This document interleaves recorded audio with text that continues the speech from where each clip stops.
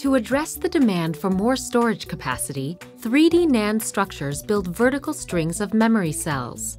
Let's take a look at some critical steps in how 3D NAND is made. The manufacturing process starts by depositing thin, alternating layers of materials, such as oxide and nitride films. Each layer must be highly uniform and extremely smooth. To define the vertical channels, a hard mask is deposited and openings are formed, followed by high aspect ratio etch through all the layers, which define the size and shape of the memory channel holes.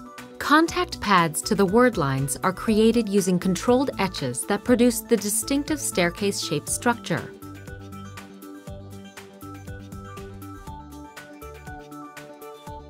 To form the slits, a hard mask layer is deposited and openings are patterned. Slits are then etched to separate the columns of channel holes from each other, creating an array of memory cells. In some 3D NAND schemes, the nitride layers are removed and tungsten word lines are then created, with an inside-out atomic layer deposition process. By stacking cells vertically, 3D NAND offers higher bit density for increased memory demand. Lam's advanced deposition and etch systems are making high-volume production of 3D NAND devices a reality.